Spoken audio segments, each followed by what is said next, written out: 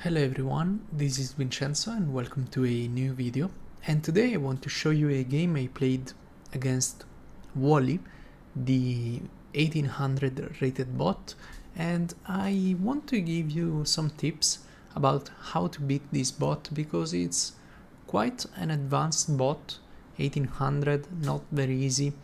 So today I want to show you this game and share with you some tips. So this was the final position. As you can see, a quite long game, 81 moves.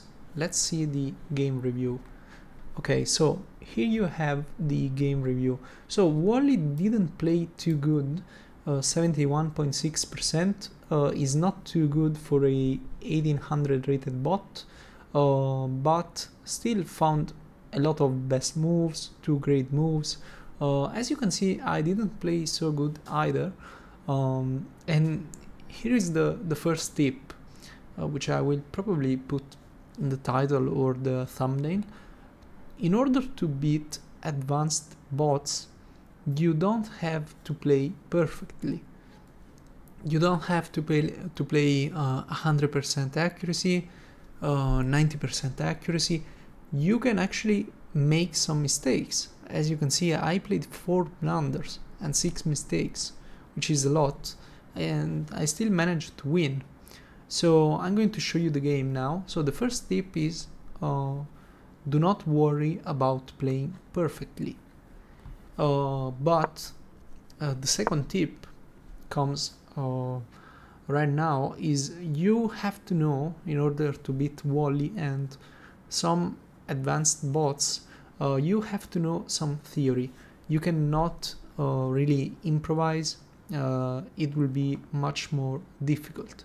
So as you can see, I'm still played French. I always play this. So e4, e6, d4, d5, and this is one of the variation here. You can play the advance. You can develop this knight. Wally almost always decides to play this, so I always play the classical when I see knight to c3 and the bishop comes out to g5, which makes sense. Now this is very important because we don't want to lose our knight. So you have to know your theory. Now, as you can see, when this move arrives, you can drop back, and then there is usually a trade of bishops, but sometimes there is this move here. It is a gambit. I don't remember the name. Okay, Alekhine Shatar attack, apparently. I don't know if I am pronouncing that right. Probably not. Where you can win this pawn, but then the knight can jump in, attacking this. You have to go back. Yeah, you win a pawn, but white has some serious compensation. Let's see what the engine thinks about this position. As you can see, white is doing pretty well. Yeah, it's equal, but when you're down a pawn and the position is equal, and you have a slight advantage, well, that's pretty good. But anyway, this didn't happen because after the bishop exchange, Wally went here, here, and then the standard move is this one, and then you kick the knight away. So as you can see, if we go back to the review, there were a lot of book moves, 7 for white and 6 for black. So the second tip is you have to know your openings. You have to know some theory. Now, you don't have to know every variation, but still you have to know your openings. Now here I decided to take, which apparently is the best move, because I didn't want to go here and this, and then this pawn is pretty in a pretty bad square. It's going to be taken soon. So here I took, after takes, I decided to trade, which was the best move. And now here I played my first mistake. As you can see, the position is not good for black. It's +1. So why did I go here? Well, I figured I want to play this, and if this, I go here. Also, something that scared me a lot was, for example, castling. And I don't know why this scared me, but I could have just gone here, then I lose this pawn. Yeah, this is why I wanted to close down the A file, and there was the first mistake. Now I lost the pawn. Probably the best move here was just going here. Now I went here because I wanted to trade, but now I lose another pawn. And I went here because I wanted to attack this pawn and defend this. And as you can see, I completely lost here. So I'm completely lost against a 1800 rated bot. I'm down 2 pawns. Yeah, this is completely lost. So now the bot gave me a check. I went for a queen trade, which is bad because look at this bishop. It's doing nothing. I'm down 2 pawns. So if a queen trade happens now, well, I'm going to win this pawn, but this bishop is pretty bad and I'm still down a pawn. So I was losing. Now, this was a mistake, and I immediately went for the queen trade because, as you can see now, it is the best move. Why? Because now this pawn will be undefended. So I immediately traded queens. Now I went here. Maybe going here was good to fix this pawn on a light square and then trying to win it like this. But I wanted to win this pawn and open the rook. So I took the pawn, and now as you can see, Wally will try to keep this pawn. This is why I should have tried to win it first. Now another mistake. I'm still completely lost. Now of course I'm attacking the pawn, but Wally defends. And now a mistake, but white is doing absolutely fine. I went here for some reason, and now I'm pushing my king. Now this is not checkmate, obviously, because I can move on the A file, but it's a pretty good move because then my king will be stuck on the A file. So I went here. So of course now I didn't take the pawn. Now it's this is a blunder apparently. I don't really know why.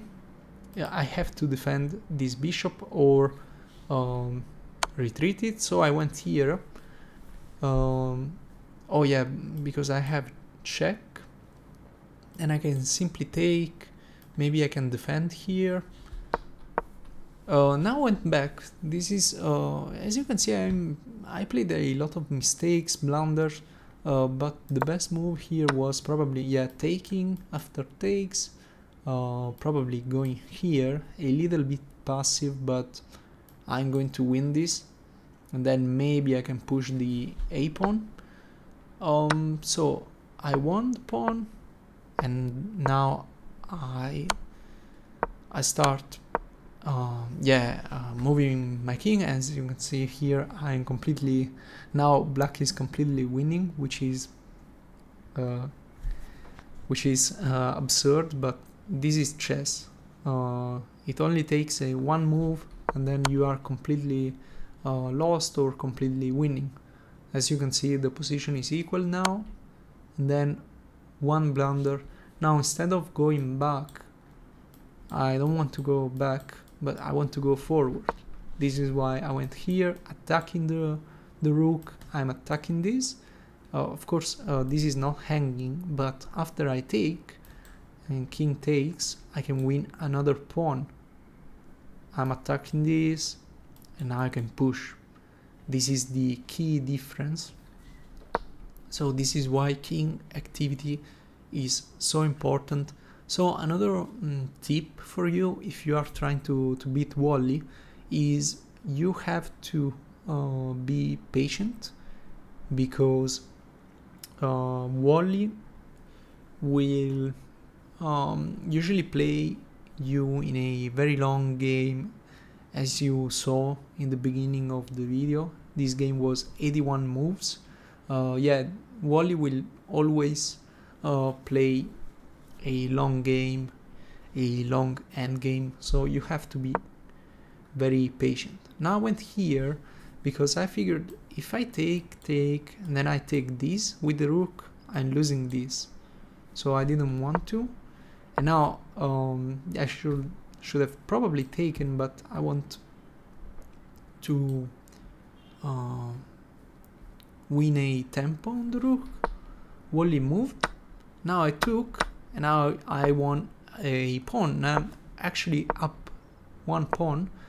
Now why did I go here? The engine doesn't like it, but to me it makes a lot of sense, because if I played, let's say I played this, then check, and then I didn't want this, a rook infiltration. Now what? I go here, very passive, as you can see it's a blunder. Yeah, I didn't like the idea of a rook infiltrating on the 7th rank, and this is why I played this move, which was a mistake.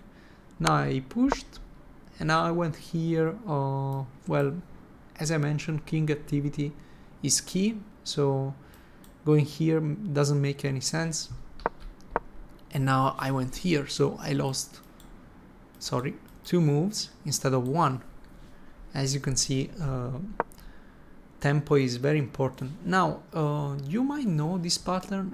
When you have 1 rook and 1 king, usually in a king and rook endgame, when you want to checkmate the lone king and your kings are staring to each other 1 square away, you can give this check and force basically the king back. Now this is a missed win, whatever. I still played it because I wanted to force the king back. Now my pawn is pushing. Now I didn't want to focus only on this pawn, and here comes another tip for you guys. Always keep an eye on the other side of the board, because let's say I played this now. As you can see, it's a huge blunder because of this. So now how can we stop this pawn? Apparently we can't. Yeah, as you can see here, you can go here and then you start losing everything, and this pawn made it through and you're going to lose. So a general tip, not only to beat Wally but to beat any strong bot or opponent, you have to keep an eye on the board, on the other side of the board. So I decided to go here, a mistake, but I didn't want this, so this is why I didn't take. Let's see if taking was good. Probably, yeah, it was the best move. For some reason I didn't want this, but probably this is unstoppable, the promotion. Again, another mistake. As you can see, I could have gone here if this position happened, but it didn't, so I went here, and now I just want to promote. Of course my king is still stuck on the A file, but once I get here I found, well, first of all I played a blunder, but I wanted to play these, and promote. This was the idea. For some reason, instead of focusing on my biggest asset in the position, I went to take one pawn. I don't know why. Now I finally remembered I have to push my pawn. So Wally played the only move to prevent the promotion. In fact, if you promote now, well, it's a huge mistake because you get checkmated. And this was what I was talking about. Two kings staring at each other, and you want to play this rook move to either force the king back or deliver checkmate. Remember this. So first I went here defending the pawn, and now Wally cannot do anything. Again, for some reason I didn't focus on promoting. For some reason, I don't remember why, but now I did. Now this is not checkmate because I obviously take, which is what happened, and now I can simply promote another pawn and deliver checkmate. So now I went for some disrespect. I promoted to 2 queens, and then I played this. Oh, of course, here comes the final tip, probably. When you are winning, well, of course, you have to avoid stalemate. So always keep an eye on the king, on the opponent's king. Always makes sure that it has an escape square. So I went here and here, very nice checkmate with the king and the queen on the opposite sides of the file. This queen here cutting the king off. So this is how I have beaten Wally. Of course, I don't always beat this bot because it's a very strong bot, so you cannot always beat it, at least at my level, I suppose.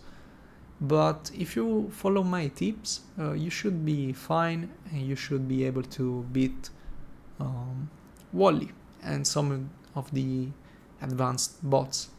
So I hope you enjoyed this game, this video. Please leave a like, and if you want to support me, subscribe, because I'm really trying to get to 500 subs. And that being said, thanks for watching, and see you in the next video.